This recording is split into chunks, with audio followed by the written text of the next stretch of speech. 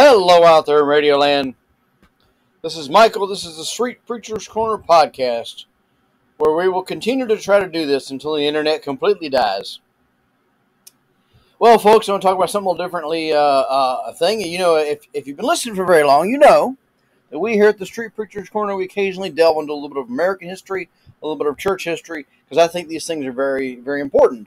And with the 4th of July coming up, with the celebration of the American independence coming up, I thought it'd be as good a time as any to talk about, we talk about America being the land of the free. That freedom did not come all at once. The idea of that freedom did not come all at once. A lot of things that were happening in America in the colonial days and then the early revolutionary days and the early days of the Republic, people were still figuring out how they thought about things or what they thought about things, because the idea that a group of people would govern themselves from among themselves, that was so foreign to the human experience, or had been for a while.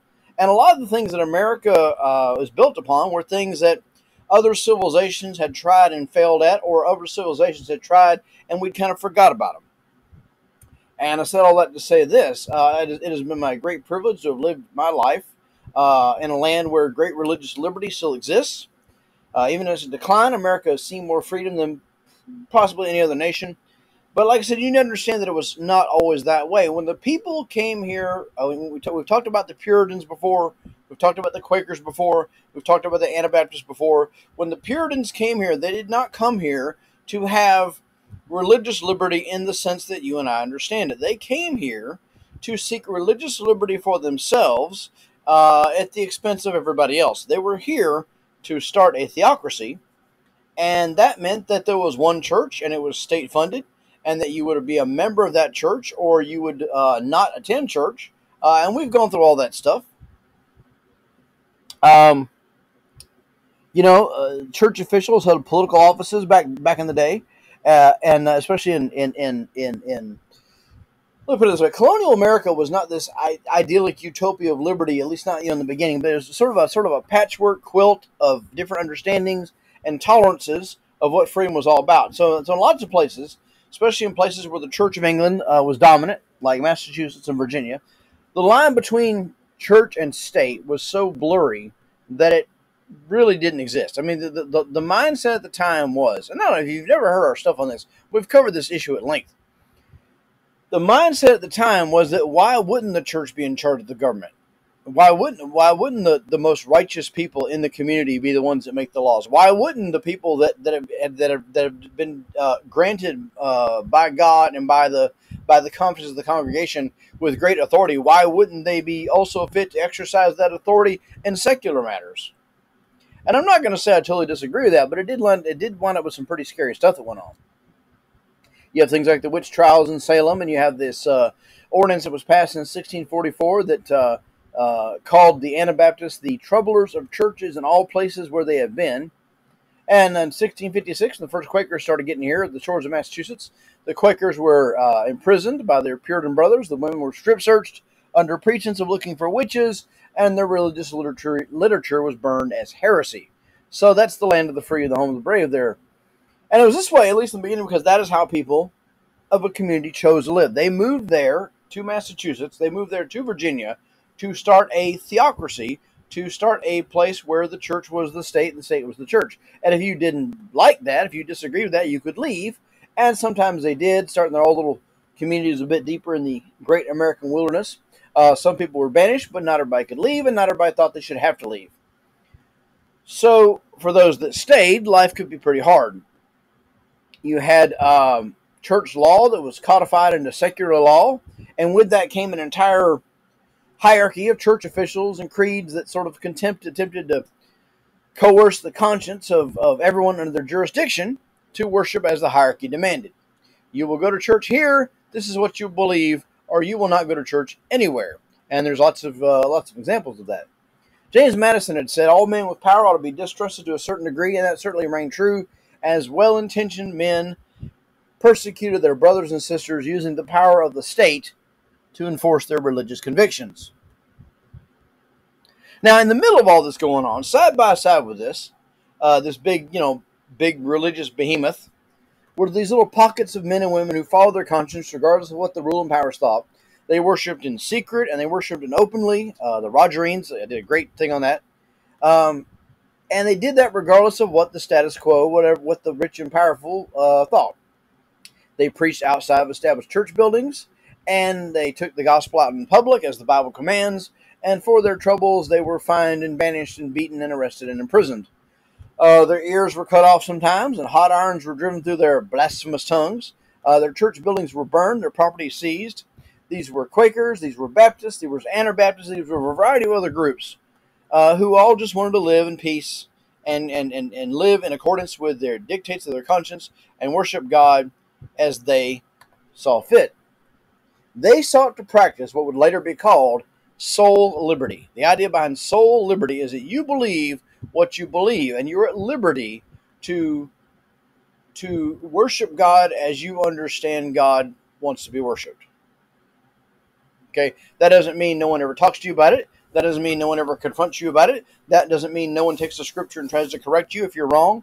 But it does mean that the state cannot come in and tell you, here's what you will do, here's what you will believe, here's what you will say.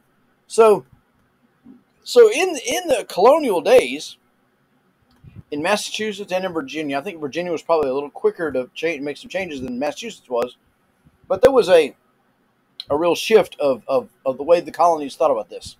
And this sort of heavy heel of ecclesiastical oppression was the fuel for the fire of soul liberty. And as men began to ask themselves what freedom was all about, there came a sort of a rebirth, a rediscovery of the ideas and a commitment to the idea of religious liberty. People saw what they were becoming, and it shocked them enough to change course. And because of that change, generations have reaped the benefit of religious freedom. I can preach on the street now because guys in the 1600s preached on the street and went to jail for it.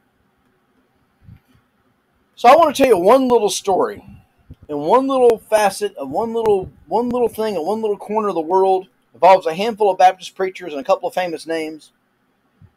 It's one small trial in one small area, just a little sliver of life of one of America's founders. But this sliver sets the stage for a discussion, and this discussion set the stage for a debate that eventually changed the course of history.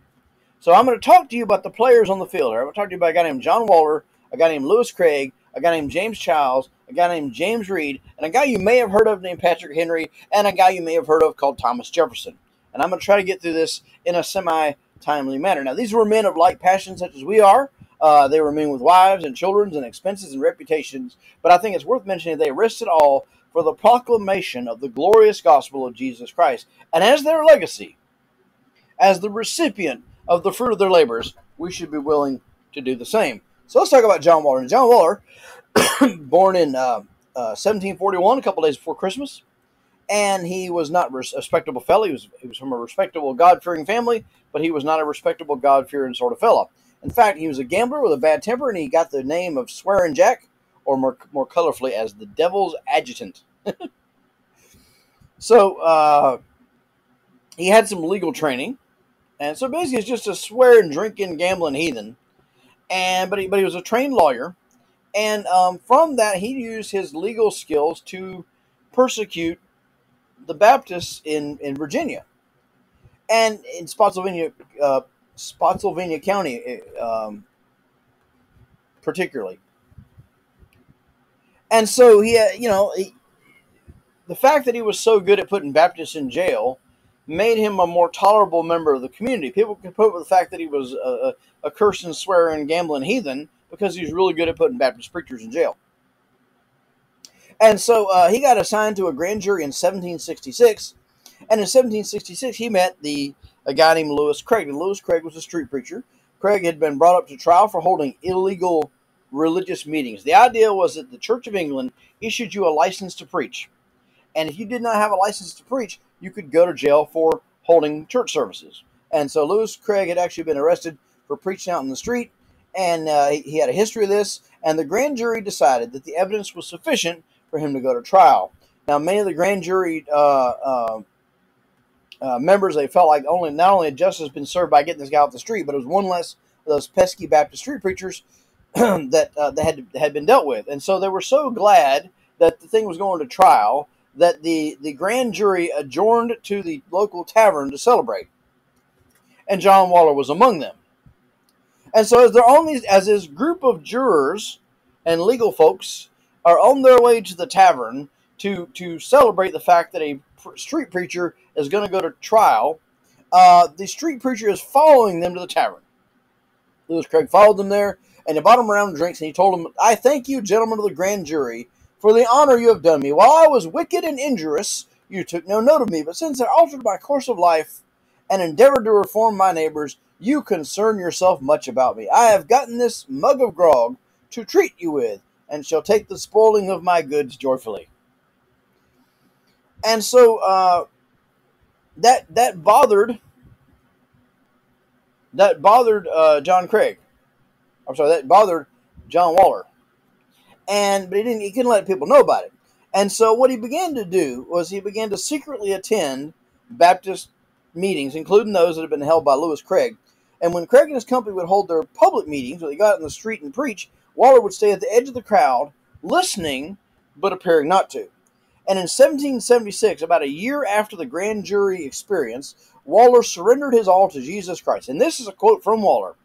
"I have long felt the greatest abhorrence of myself, and began almost to despair of the mercy of God. However, I determined never to rest until it pleased God to show mercy or cut me off. Under these impressions, I was at a certain place, sitting under preaching. On a sudden, a man exclaimed that he had found mercy, and began to praise God. No mouth can describe the horror with which I was seized that instant. I began to conclude that my damnation was certain. Leaving the meeting, I hastened into a neighboring wood, and dropped on my knees before God to beg for mercy. In that instant, I felt my heart melt, and the sweet application of the Redeemer's love to my poor soul." I mean, that's something, right? So after he gets converted, Waller becomes one of the most ardent proclaimers of the gospel in Orange County and Spotsylvania County, Virginia. He's baptized with James Reed. He sold his property to pay off his gambling debts, and he became the best friend of Lewis Craig, the guy he'd indicted as a lawyer for preaching out in public. In time, he would organize a church and be their pastor. Actually, I have a quote here about him. He was considered, by the ungodly, he was considered a, quote, bold, inexorable fanatic, which would do much mischief unless restrained. So he starts a church, and he's their pastor. During the course of his life, he endures great persecution. In fact, he endured a beating in 1771 at the hands of the local sheriff that scarred him for the rest of his life. He would spend 113 days in 4 different jails over the course of the next 35 years. But we're getting ahead of ourselves. In 1768, he was arrested, and that's where we're going to concern ourselves. We got to talk about the other guys in the play. We talked about John Waller, talk about Lewis Craig. Lewis Craig was the guy that John Waller had indicted. He was born in Virginia to a pious family of Puritans, but according to all accounts, he was dead in trespasses and sins until he was 25 or 26 years old when he heard a street preacher named Samuel Harris preaching outside. For months, he would follow Samuel Harris around, peppering him with questions about eternal things and lamenting that he must surely be lost and undone before God. When he was 27, he settled it all within his heart and immediately began to preach, attempting to give the gospel to his old Anglican priest. Now, I gotta put a pause here and say that the records on this are not 100% bulletproof, and some places say that he actually came from a devout Baptist family. But anyway, so this newfound zeal of his caused him a split with his family, with the Anglican community, and soon he found himself preaching all over Virginia. His soul-winning efforts led to the establishment of the First Baptist Church in Lower Spotsylvania, according to James Taylor. Quote, "He traveled almost constantly, and the large congregations which everywhere attended his ministry were entreated to escape the divine wrath with the most impassioned earnestness. Nothing could exceed the burning zeal with which he persuaded men to be reconciled to God. His sermons consisted in a plain, pungent exhibition of the evil of sin and its ruinous consequences, with the glad tidings of redeeming love through a Savior. Hundreds of his hearers found in these announcements the means to salvation. The gospel came to them, not only in word only, but in power and the Holy Ghost with much assurance." Now, in 1780, there's all this persecution going on in Virginia. He takes his congregation and he moves to Kentucky, and he starts a profitable work until his death in the 80s. He was one of those guys who lived long enough to live on both sides of America's experience with religious intolerance, and he could tell the story as an old man about the way things used to be. So much of his life and his ministry happened after his arrest in 1768, and there are stories we're telling, but here it is in June 68 that we have to focus our attention. Let's talk about James Childs. We don't know almost anything about the guy. We know he had a sturdy set of limbs and a resolute spirit, which he used to bruise the body of his countrymen. And he was converted when he was in his 20s, and it was in June of 1768. He was with Lewis Craig and James Wheeler when they were arrested. Now, 4th of June, 1768, John Waller, Lewis Craig, James Child, and James Reed were all arrested while preaching in public. The charge was that they were disturbing the peace, with the prosecutor at their trial claiming, "May it please your worship, these men are great disturbers of the peace. They cannot meet a man upon the road, but they must ram a text of Scripture down his throat." You know what's nice to know? It's nice to know that we're keeping the tradition going.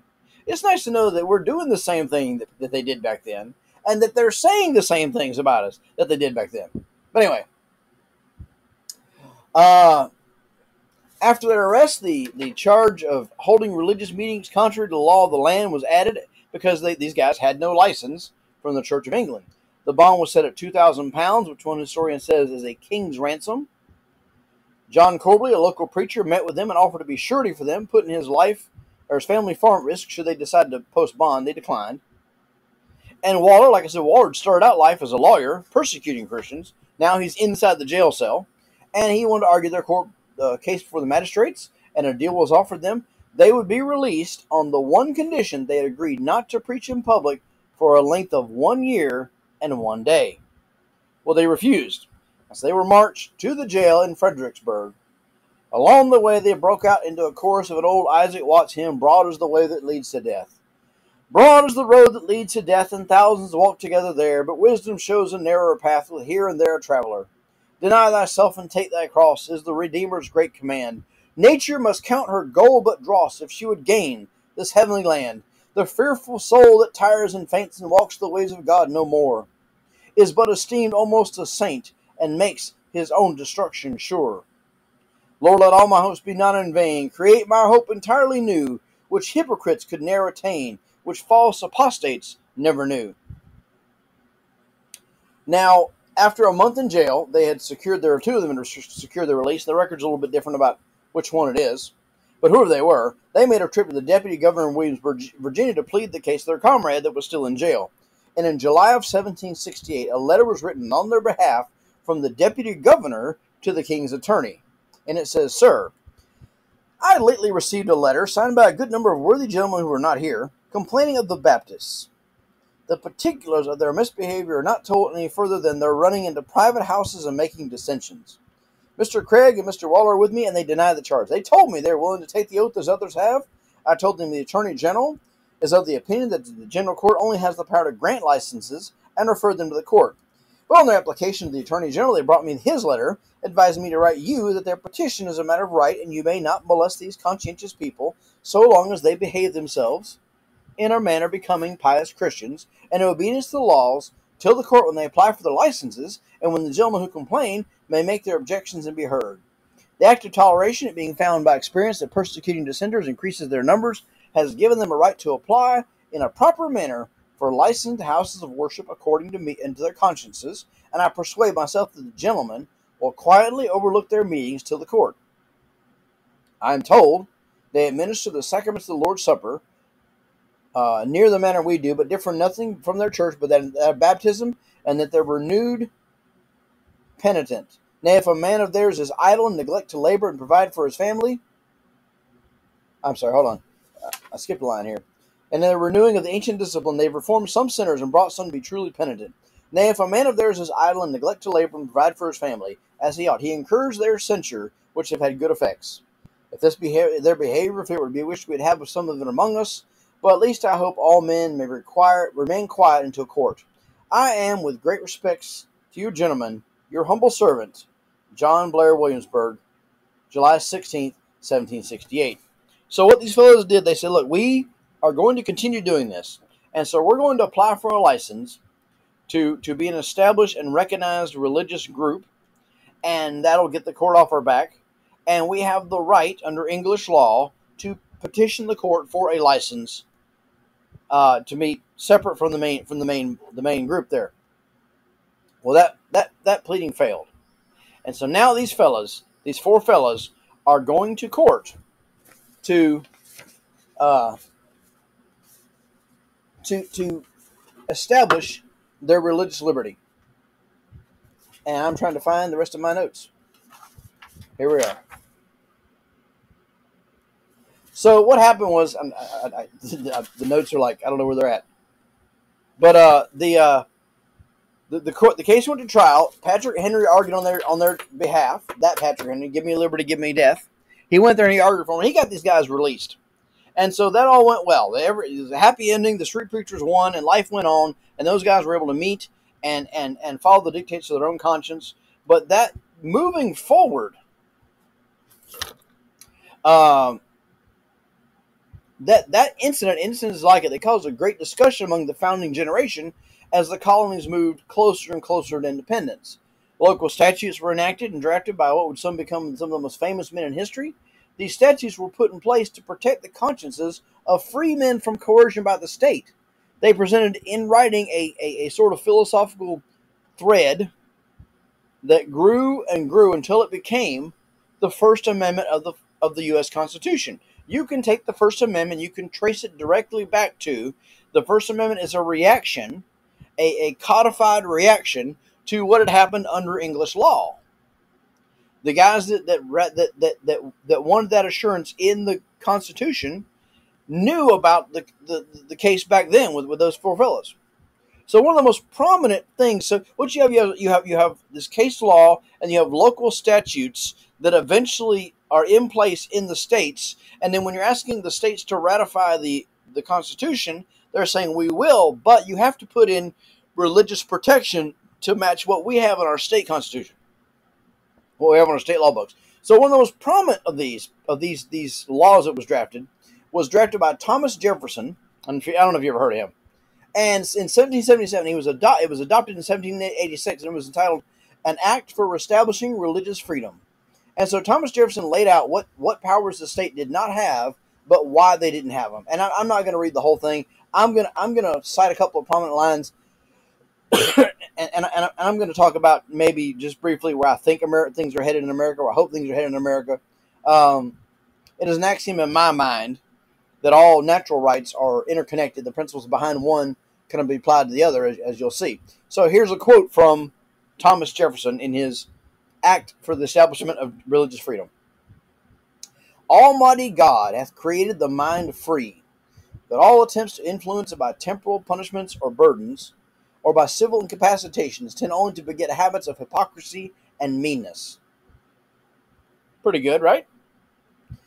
He says, no man can be compelled to furnish contributions of money for the propagation of opinions which he believes is sinful and tyrannical. Well, I hate to break it to you, Mr. Jefferson, but that happens every day in America now. I believe it's wrong to steal, so I'm stolen from.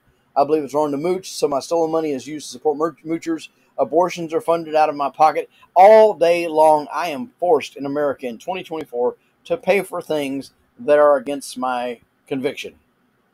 But according to Thomas Jefferson, it ought not be so. Let's see here.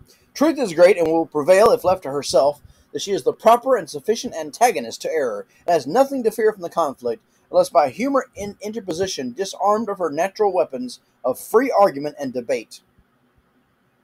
So as a minister of the gospel, I hold that in a society where there's no state religion offers me the greatest opportunity to persuade men from the scriptures by earnest and heartfelt discussions, and it offers me the greatest opportunity to hear their rebuttals.